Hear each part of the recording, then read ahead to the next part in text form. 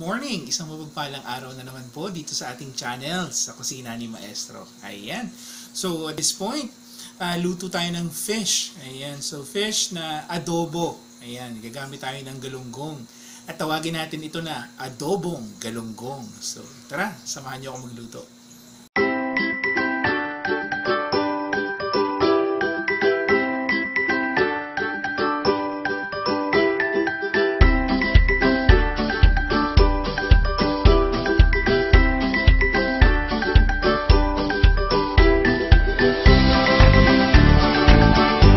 Okay, so ito naman ang ingredients ng ating adobong galunggong. Okay, ang main ingredients natin, ang ating galunggong, 500 grams ng ating galunggong. Vinegar, yan, 1/4 cup ng vinegar, 1/2 cup ng soy sauce, 60 grams ng flour, 30 grams ng breading mix, ground black pepper, 1 tablespoon ng ating fish sauce, 4 cloves ng ating garlic, 2 pieces ng ating dry bay leaves or dahon ng laurel, 1 tablespoon ng ating sugar. Gagamit din tayo ng oil sa pagpiprito. Ang kumpletong listahan ng dish na to, ipaplas ko sa inyong screen right after this.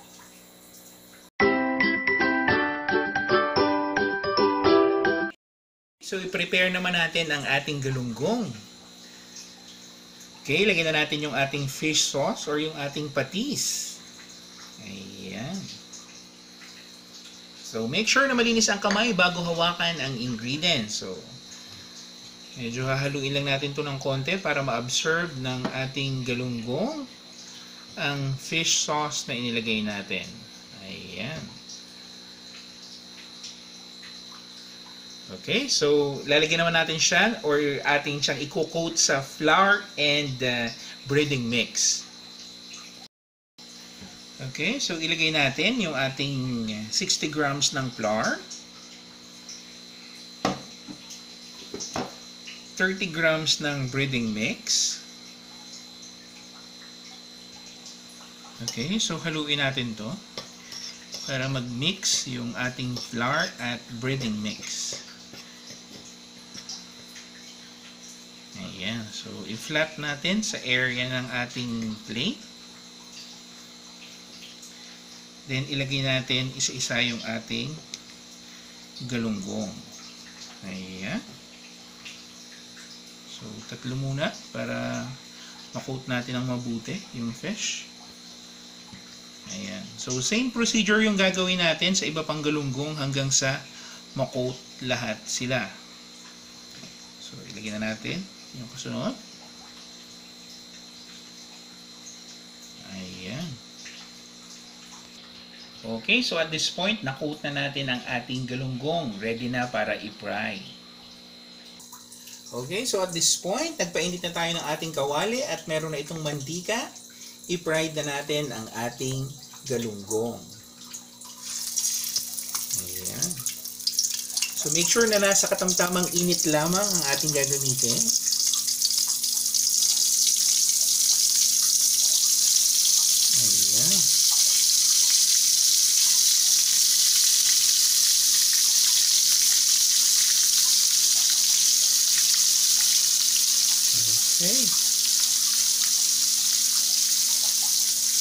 Okay, so lulutuin lang natin ito for at least 5 to 7 minutes. And right after, yung kabilang side naman, another 5 to 7 minutes. Okay, so sa puntong ito, gawin na natin ang ating sauce ng ating adobo or yung salsa niya. Ayan, so meron na tayong soy sauce. Ilagay na natin yung ating sugar. Ayan.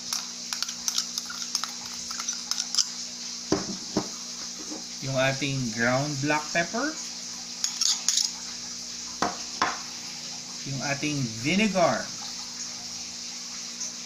Ayan. So, haluin lang natin ito ng mabuti, no?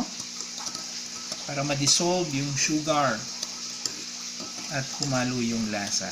Ayan.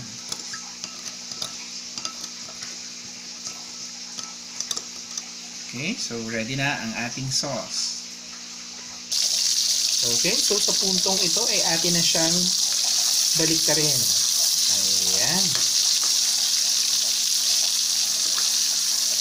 Okay, dahan-dahan lang ang pagbabaliktad at baka masira yung isda or madurog. So make sure na dahan-dahan lang ang ating pagbabaliktad ng ating fish. Ayan. So kung inyong mapapansin, golden brown na yung kabilang side. Nangangahulugan na luto na yung kabilang side. Kung inyong mapapansin, mabula, natural lamang yan. Hayaan nyo lang mawawala din yan. Ayan. So another 5 to 7 minutes para lutuin ang kabilang side.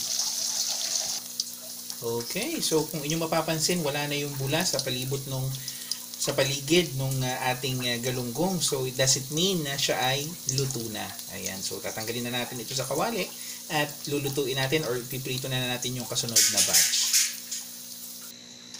Okay, so sa puntong ito mag-isa na tayo.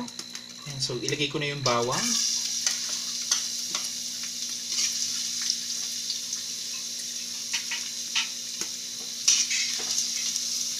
Ayan.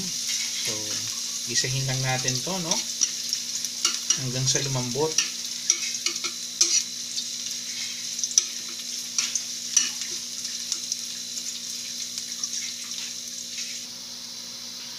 Okay, so makalipas ang ilang minutong paggisa, ayan, kung inyong mapapansin, golden brown na yung ating garlic. Toast na siya. At this point, ilagay na natin yung ating pinagmix na ingredients kanina.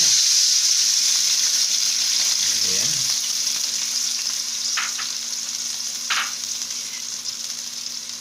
Ilagay na rin natin yung dahon ng laurel. Ayan. So, haluin natin itong bahagya, no? Ayan. Pakuluan natin kahit na 1 minuto. Ayan.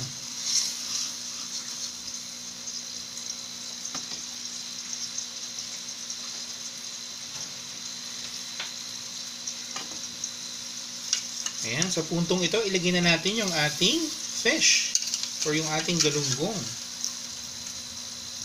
Ayan.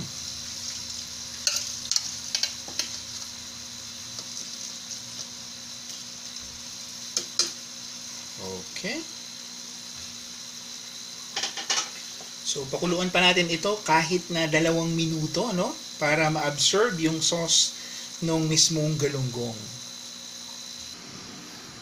Okay. So, heto na ang ating adobong galunggong. Ayan. So maraming salamat po sa inyong panonood. Patuloy na pagsubaybay sa ating channel sa Kusina ni Maestro. Hanggang sa susunod po nating videos and dishes. Let's eat!